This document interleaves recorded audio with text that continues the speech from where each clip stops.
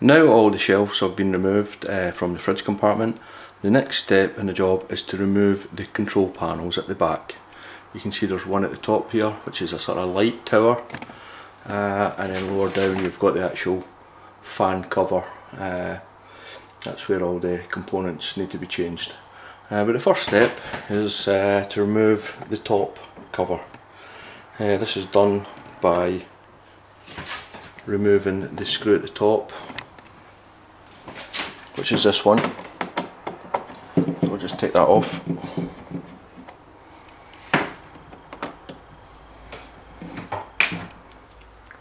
And if you just get your hand behind the plastic, you can feel the cover popping off. Just be careful with it. They can snap, normally around about the area where the round circle part is. So just be careful with that. As you'll see when you remove the light cover, you'll have a further 3 screws, one here, and one at the bottom. It's just a case of removing them 3.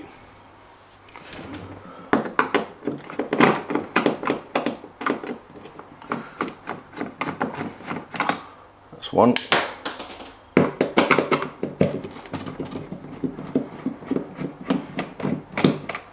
2, and the one at the bottom.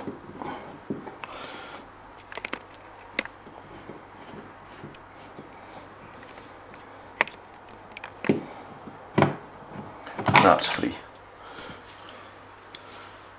Now once all these 3 screws are out, just a case of getting your hand behind the side of the cover here and just gently prising it away. It will come, it's slightly awkward. What you will need to do at this point is put your hand behind the cover, and there's 2 plugs there. You need to squeeze them and the cover will come away.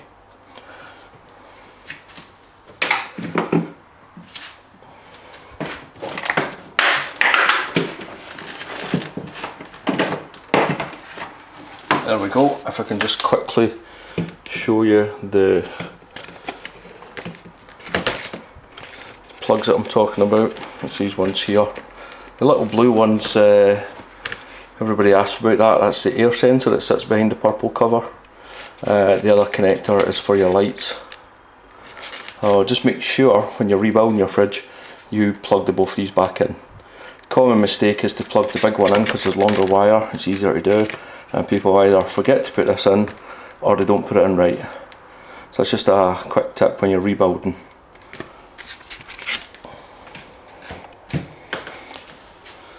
I'll zoom in on the connector where they go. You can see here it's a blue connector. Well, basically it's slightly tricky when you're putting the cover back on, but you really need to get your hand behind and get the 2 connectors back on.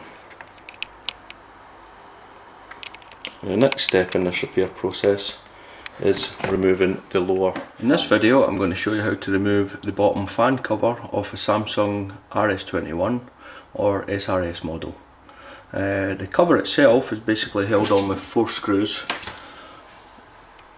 1 behind each of the vents and 2 further down at the bottom behind the water bottle.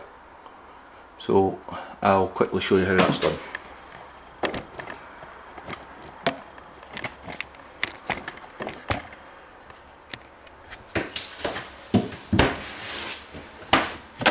First of all, you want to remove the little deodorizer covers. That'll give you access to the panels, the screw panels.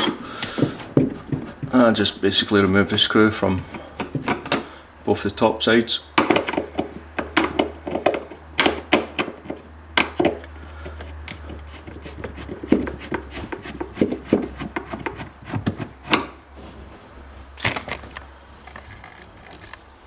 Unplug the connector.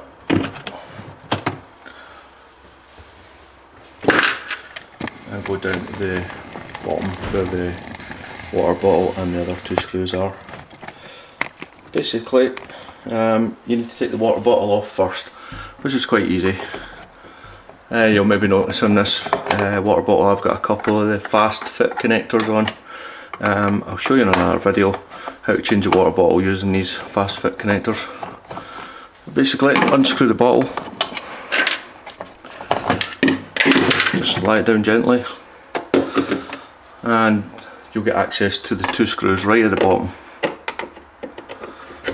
One on the right here,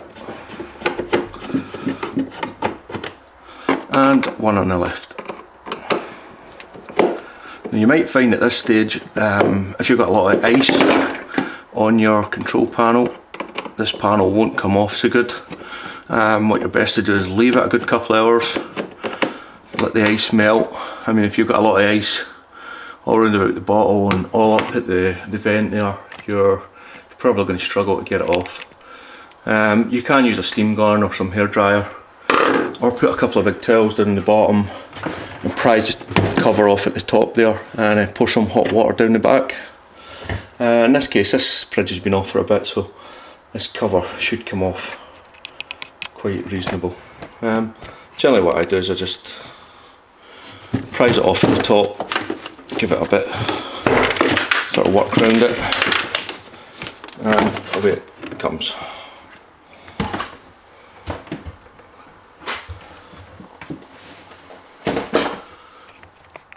What you should see when you take the cover off is something like this. In this case, the components has already been fitted to this fridge freezer, but I'll explain what they are and what they do. Once you've removed the fan panel off your RS21 or your SRS model, you should see something like this. Now if yours is covered in ice, the best thing to do is put a couple of big towels down the bottom of the fridge and pour a lot of hot water all over the panel here, just to get rid of all the ice. Making sure that the drain hole over here is nice and clear. If you don't manage to unblock that, you will get trouble when you build the components back up. That drain hole needs to be clear, so it's something that's quite important to make sure that's clear. Personally, I use a steam gun, but you can use hairdryer, hot water, whatever's available to you, but you've really got to make sure that is clear. Now, it does look as though there's quite a lot going on here. Basically, we've got a defrost heater, a drain heater, and 2 sensors. You might be looking at it saying, where do I start? Basically, what I do is I just unplug all the wires up at the connector block.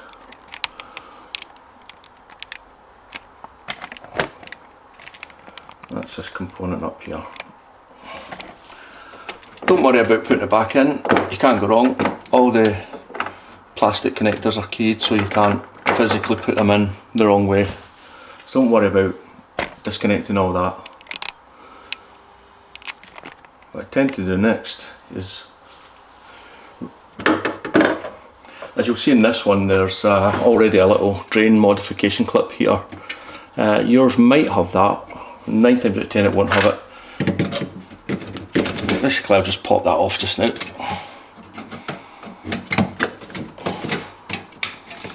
It's really just squeezed on with a pair of long nose pliers. I just need to bend the clips out a bit to get that off. Now, what you want to do is go up and down these little lugs that are on the right hand side and on the left hand side. That's how the main defrost heater is held in place. If there's any cable ties, as well just to cut them.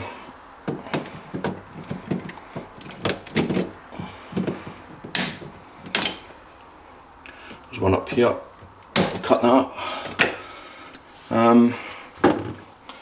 What most folk use is a pair of long nose pliers to go up and down the defrost heater.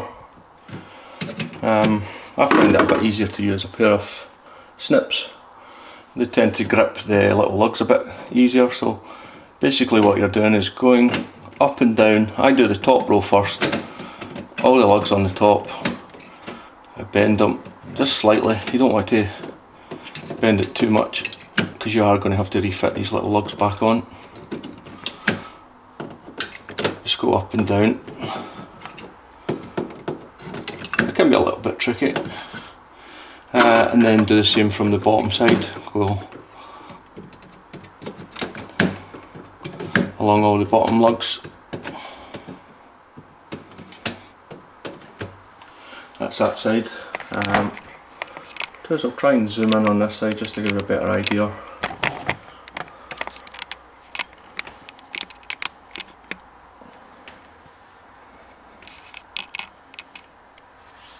Basically, you're putting along or your snips on the little aluminium lug and just twisting it slightly up and away from the element.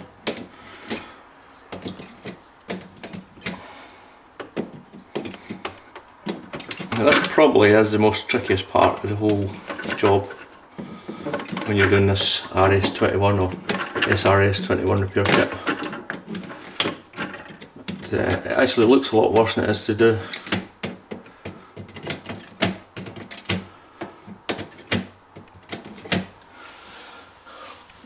Now, once you've sort of went up and down and made sure all the lugs are away from your element, the element really should just pull away. Just make sure you've not got any cable ties still in place.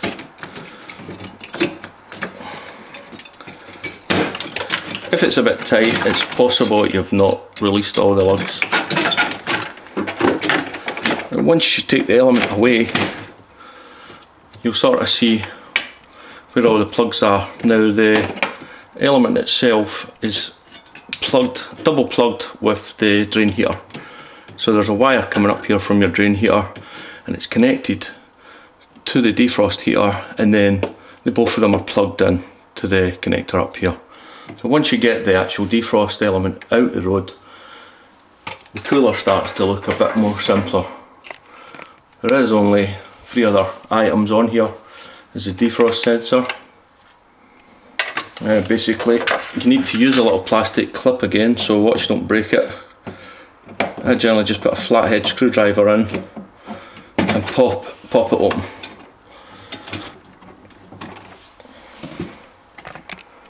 Try and zoom in a bit there just to give you a better idea. Just pop the plastic bit open and the defrost sensor will come out there.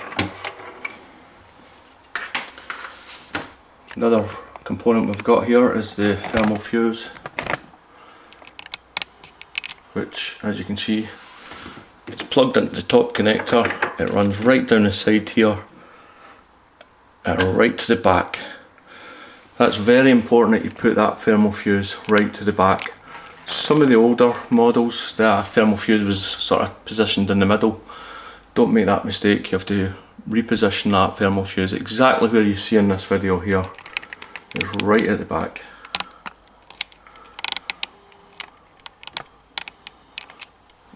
To get the thermal fuse out, you can just pull the cooler forward slightly. There's one little plastic clip up here and a little plastic clip down there. It does give you access to get behind and get the thermal fuse out. That's your thermal fuse there. The older thermal fuses, you might find you don't have any of that foam on it, but the new ones come with the foam, so keep the foam on it and put it right to the back, so if you like, between the pipes and the plastic casing. The last thing that's on this cooler is the drain heater. Basically just pop it out, make sure the little pink wires come out the drain hole. It's going to be a little bit tricky. There's the little pink wires, they're supposed to go down the drain hole. Basically what they do when this heater is working properly is keep the drain hole clear so no ice builds up on it. If you're trying to remove the drain heater and it's quite resistant, it's probably there's still a lot of ice in the hole and it's freezing these wires. But again, make sure you pour hot water or steam down. Once you've got it all clear, this will lift straight away. And really, all you're left with now is the actual cooling component where your refrigerant will run round.